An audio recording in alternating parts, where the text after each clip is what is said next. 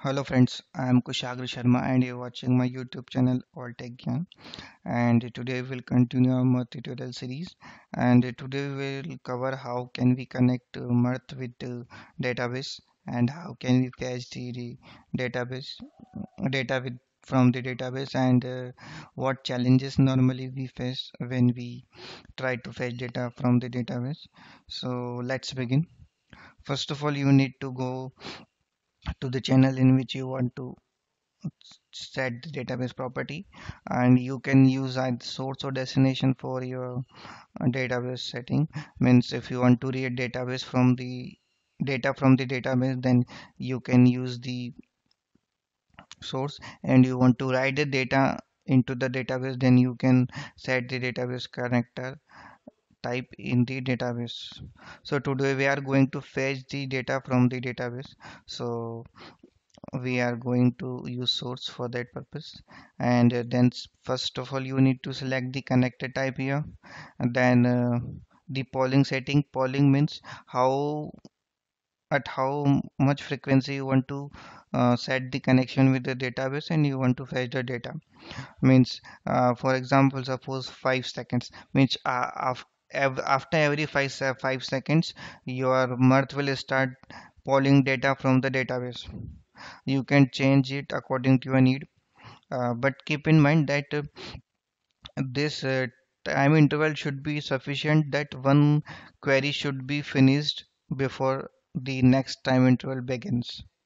Okay, and there are three ways in which you can set the polling frequency: interval, time, and cron. Interval we have seen, and this is the most recommended schedule type. Then time in which you can set the exact time at which your data should start polling, and the cron, it is same as a cron job which we use in the Linux. You can give your schedule time and it will execute accordingly. So normally we go with the interval. So let's keep it 5. Source queue depends upon you. You can queue the messages in the source or not. I am going with on. Keep the other option by default. Now the database reading setting. This is the most important part where we have to give the correct information for the database. So give the select the database driver which you are using. Means today I am going to show the demo with the MySQL, so I am selecting MySQL, but you can go with the any of the database which you are using. So I am going with the MySQL, and as you can see, the class already populated when I select the MySQL because it is by default provided by Mirth. There are some drivers which are by default provided by Mirth, like MySQL, Oracle,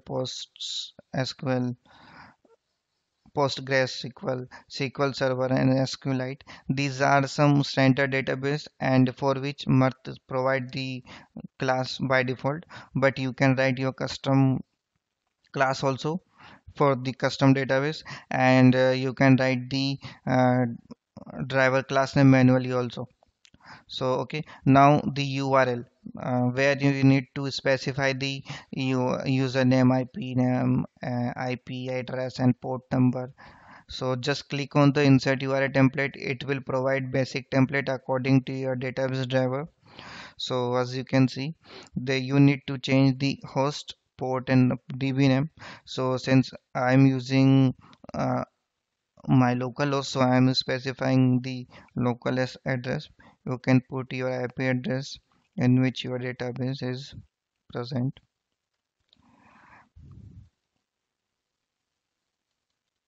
Make sure your port should be opened in the remote server.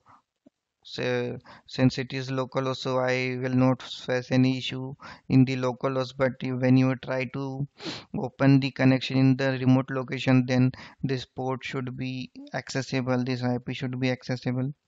Now type your database name. Now give your username, password. Use JavaScript, no. So in the later videos we will see how we should use JavaScript or not, and why we should use it. So for now we are not using JavaScript, we are using simple SQL, and keep connection open. So for now I am going with yes, but it depends upon your condition, um, because always keeping connection on will may increase the threshold on your lab, on your Mirth server as well as on your DB server. So uh, you should go no with no also sometimes, but for now I'm going with yes. Okay. Retries in error three times it will try. Retry by interval it is 1 second. It's okay. So now you have to just write simple queries. Suppose I'm going it. I already written the query here. Select start from. There is a table named actor in my database. From actor, let's keep it as it is. And how can you check that your connection is established? So you can go there, select pro, give your table name here, click on the get tables. As you can see, the data has come, means your connection is established. So just cancel it. Now you have written the query. It is the most basic query, so just save the changes. Okay, so what is error in the database from the connected database writer? Okay, let's see what error it is giving.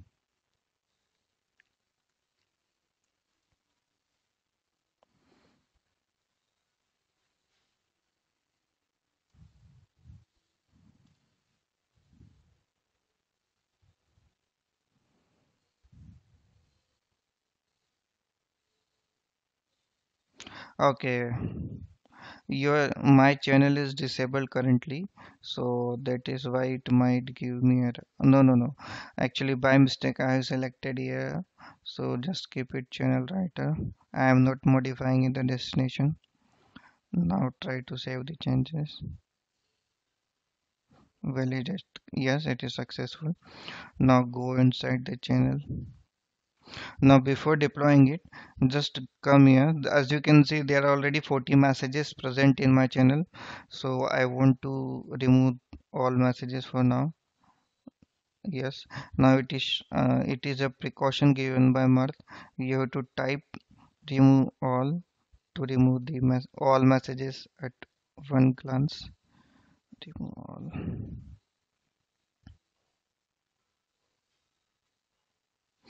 It is, as you can see, it is removing messages. As you can see, message will be removed. As you can see, there are no messages. Now clear the statistics also. It is already 0. So now go into the channel. This is the channel where I have made the changes. First of all, enable the changes, because before, without enabling the channel you cannot deploy the channel. Now deploy the channel. Now as you can see, it will start the fetching of the data. As you can see, it is started, but intentionally I made a mistake. I have not provided any end condition, any uh, other condition in my query. So that query will go in the loop and it will fetch data in the loop. As you can see, there are 254 records already fetched by my query, but when you go into my database, then you can see, select star from actor.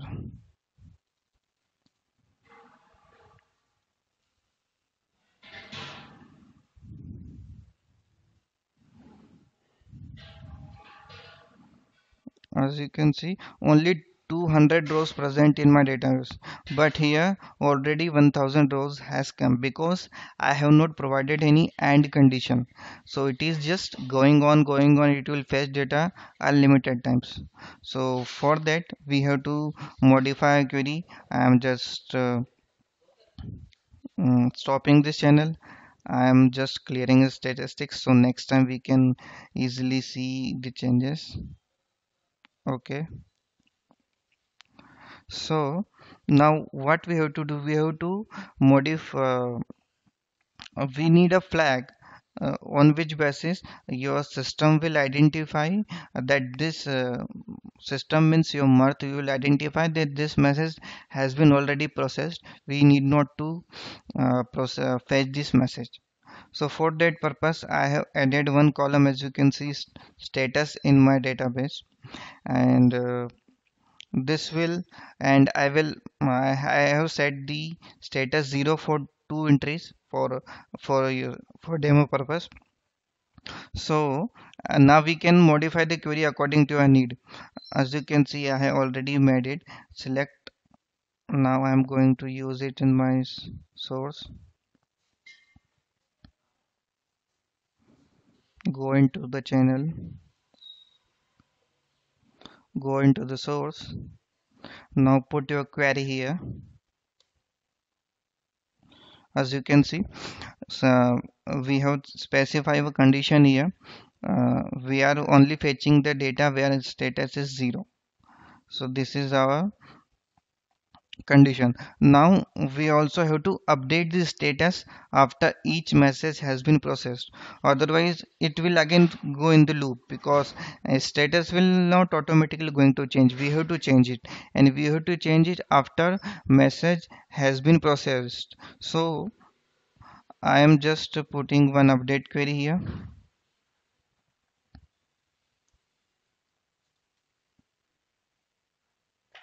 And now you have to select the run post run post process SQL. Means this after processing this SQL, what do you want to do? So I want to run the post process SQL after each message. You can run it after all message has been processed, or either you can choose to run this after each message. Normally we go after each message, but when you go in the batch, then you have to select once after all message. So now we are going with the after each message, so it will execute this SQL after each message.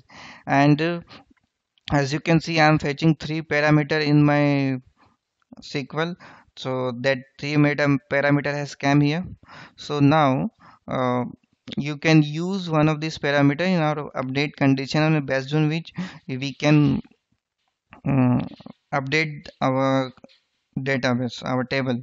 So as you can see, my update query is update actor set status equal to 1 where actor id. So I am updating the status according to the actor id. So just select the id from this uh, column and drag it here.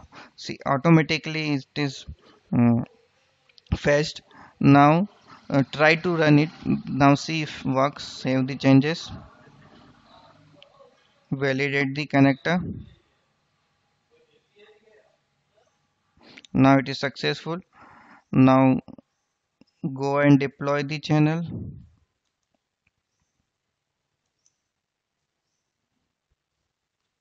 As you can see, their statistics currently 0. Now let's see if these queued messages are previous messages, but received message currently 0. Now see if something happens.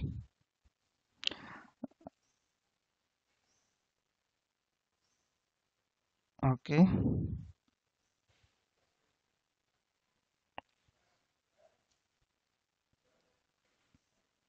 as you can see, from the timestamp we have received only two messages at 11:56, and my current time is 11:56 because there were only two columns in my DB whose status was 0.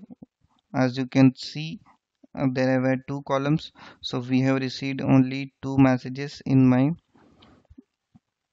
channel. See, only two messages were received. And if you open this channel, then in the source, since I have not specified any HL7 format currently, so it is coming as a by default XML format. And as you can see, three parameter has come: ID, first name and status. Okay, and only two messages has come. So now our database fetching activity has been done, and I can verify that in the database also. We again run this query.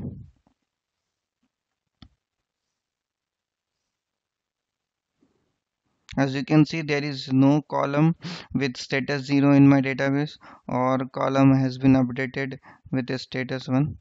We will run this query again also. As you can see, status 1 for the actor ID 1, and for the actor ID 71 it is 1. So that is how it works in Mirth. We have to set the end condition in Mirth, so it will not go into the loop. So that's all from this video. In the next video we'll see how we can write the database to the write data into the database.